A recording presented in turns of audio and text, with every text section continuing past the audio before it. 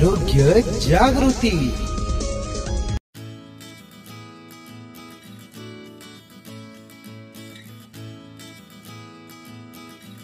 दोस्तों, आरोग्य जागृति में आज हम मिलेंगे अहमदनगर के डॉक्टर ऋषिकेश पंडित जी से, जो पंडित हॉस्पिटल के संचालक और दूरबीन द्वारा बच्चेदानी के कैंसर, बच्चेदानी की गांठ के ऑपरेशन करने वाले अहमदनगर के एकमात्र डॉक्टर से। दोस्तों, देखा गया है कि महिलाओं के बच्चेदानी से जुड़े काफी बीमारियां इन दिनों देखने को मिल रही है, जैसे बच्चेदानी के मुंह का कैंसर, बच्चेदानी में गांठ, माहवारी में दिक्कत, सफेद पानी जाना, प्रेगनेंसी में दिक्कत होना और भी बहुत सी समस्याएं। तो इन समस्याओं का हल क्या? दोस्तों, पहले जमाने में छोटे से छोटे ऑपरेशन के लिए बहुत बड़ा कट किया जाता था, काफी टाके भी लगते थे और ऑपरेशन के बाद पेशेंट को बहुत दिनों तक अस्पताल में रहना पड़ता था। लेकिन अब दूरबीन द्वारा यानी लैप्रोस्कोपी सर्जरी द्वारा ये बहुत आसान हुआ है। बिना टाके, बिना कट, एक बारीक होल से सारी सर्जरी होती है और पेशेंट जल्दी अपने घर जा सकता है।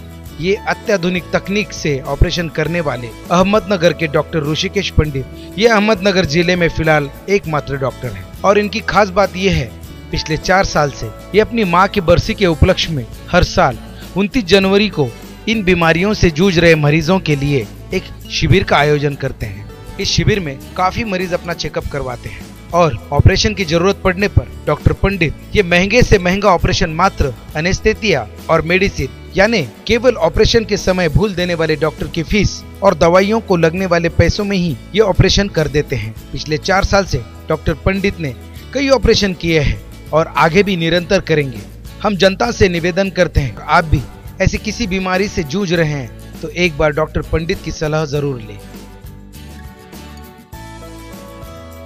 नमस्ते, मैं doctor Rishikesh Ashok Pandit, MBBS plus MS, Diploma in Laparoscopy, Germany, and I am an ex-trainee from the Tata Nargis Dutt Cancer Hospital, Barshi.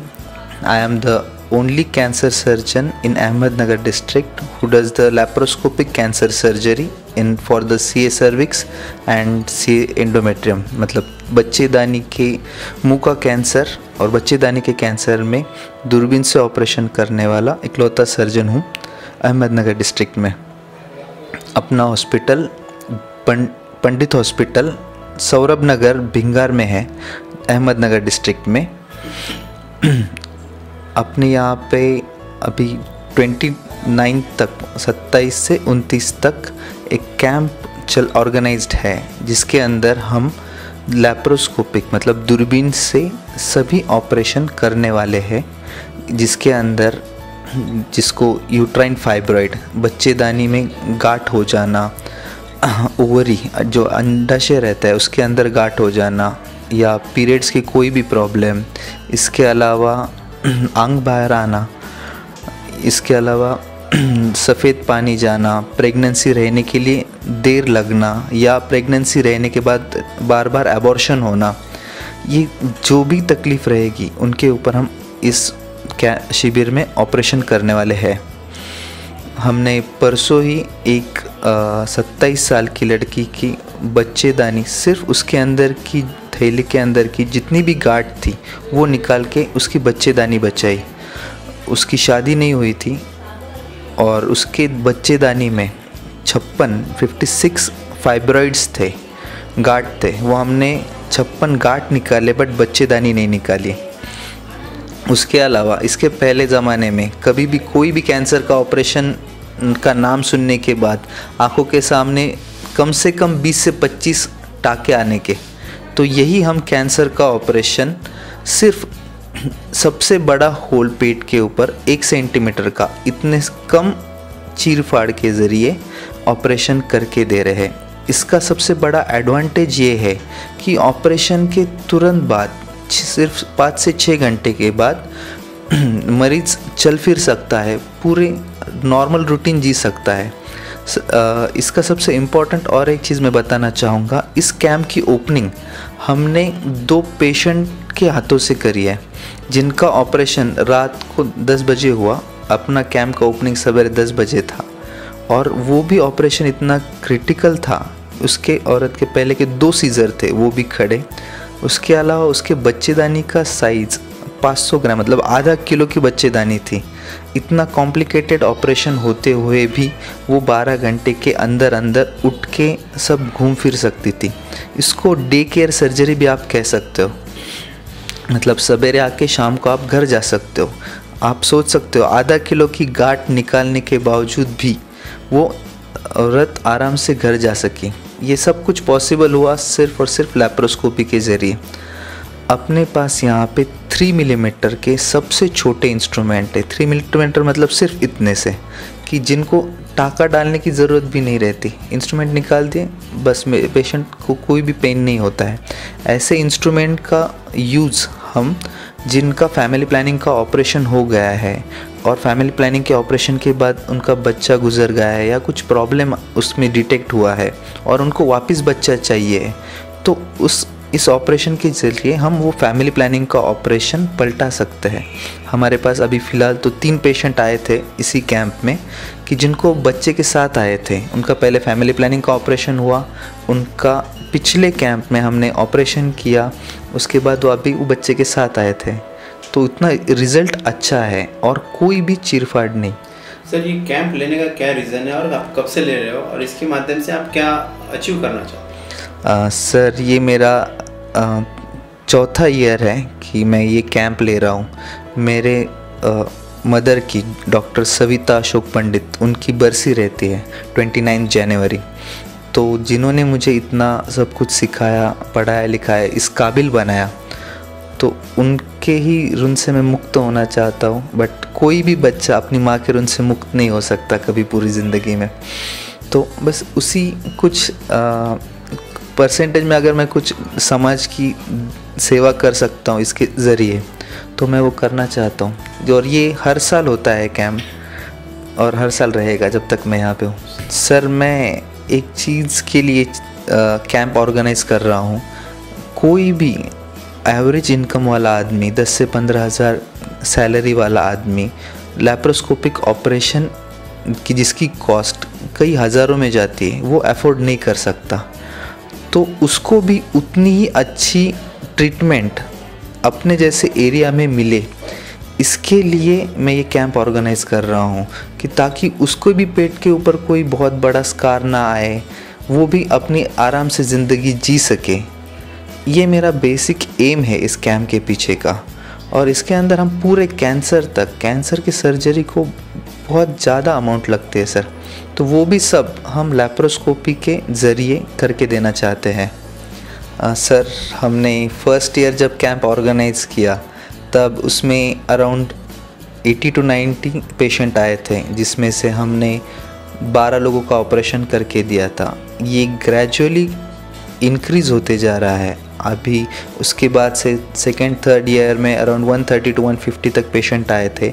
इस साल अभी कैंप का लास्ट दिन है और रजिस्ट्रेशन 210 हुए हैं, जिसमें से हम अभी तक ऑपरेशन के लिए 30 लोगों को सजेस्ट किया है जिनको कुछ प्रॉब्लम है। तो इस ऑपरेशन में हम सब कुछ करने वाले हैं। जिसको बच्चेदानी का प्रॉब्लम है, उम्र कम है, तो उसकी बच्चेदानी बचा के किस ज़रिए हम उसको राहत दे सकते हैं, इसके रिलेटेड सभी ऑपरेशन इस शिविर में होने वाले हैं। सर जैसा बताया कि बच्चेदानी बचाना और निकालना बहुत आसान है, लेकिन उसको बचाना बोले तो कितना आपको मतलब कितने मशक्क़त करना पड़ती है और पेशेंट को भी कितना तकलीफ़ बर्दाश्त करना है, इसके बारे में ज़रा हमारे जनता को बताइए।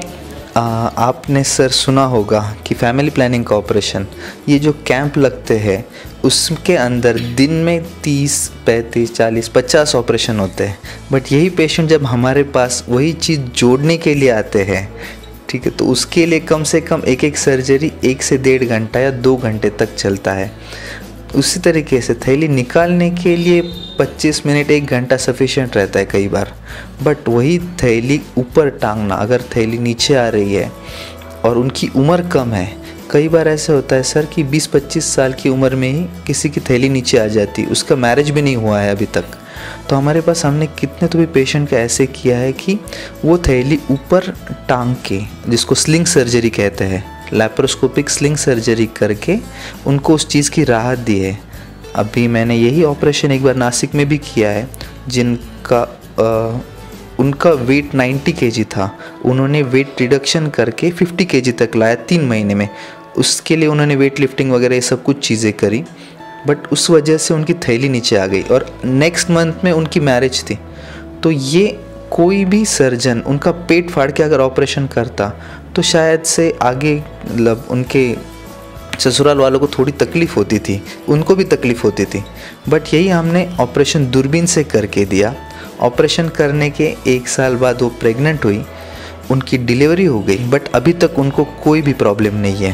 तो बताया कि अब बच्चेदानी के ऊपर जो गांठें आ रही है, सिस्ट जिसको बोला जाता है, या बच्चेदानी में कुछ प्रॉब्लम आ रही है, तो इसका मुख्य कारण क्या हो सकता है और ये टालने के लिए महिला ने क्या प्रिकॉशन लेना चाहिए एज ए गायनेकोलॉजिस्ट?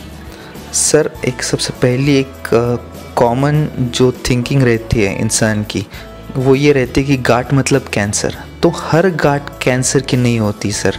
जो फाइब्रॉइड्स बनते हैं वो कुछ जेनेटिक चेंजेस की वजह से बनते हैं, आपकी लाइफस्टाइल की वजह से बनते हैं। उसी तरीके से एक पीसीओडी नाम की जो बीमारी है, जो मोस्ट कॉमनली आपके सुनने में आती है, वो आजकल परसेंटेज काफ़ी बढ़ गया है। तो ये भी फैमिली से आता है, आपके माँ बाप की तरफ से आपको आता है। तो पीसीओडी बीमारी हो गई तो कुछ बहुत बड़ा हो गया। आपको समझाने के लिए कई बार बोला जाता है कि छोटे छोटे सिस्ट है, वो एक्चुअली हर महीने बनते हैं और फूटते हैं। अगर सिस्ट 4-5 सेंटीमीटर से ऊपर का रहेगा तो ही उसकी तकलीफ़ है, तो ही उसको सर्जरी के बारे में सोच सकते हैं। हर एक सिस्ट को निकालने के लिए ज़रूरत नहीं रहती।